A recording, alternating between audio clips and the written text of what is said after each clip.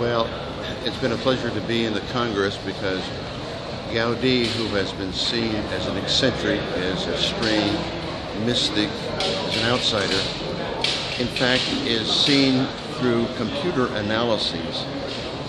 He seemed to be a very astute scholar and thinker regarding architectural development. And the Russians in particular have been brilliant in the subtle unpacking of Gaudi's work. They make it possible for us to see that Gaudi did his calculations seriously and consistently, and that he was involved with the process. He improvised, but he improvised in the context of work that he was doing and the possibilities of making a complete work through a series of steps based on mathematical calculations. It was essentially intuitive, but he had been well trained in mathematics.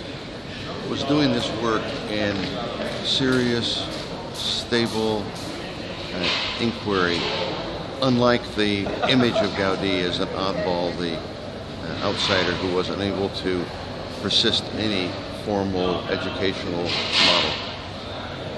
His work seems to be peculiar, but in fact through mathematical analyses, through internet, through computer analyses, it's obvious that he did very serious thinking about what he was doing, using catenary arches, the hyperbolic paraboloids, in a way that was very economic, because in fact his work turned out to be very inexpensive in its production, very economical in his use of materials, and the material his work has endured. His work is stable. It has been naturally waterproof.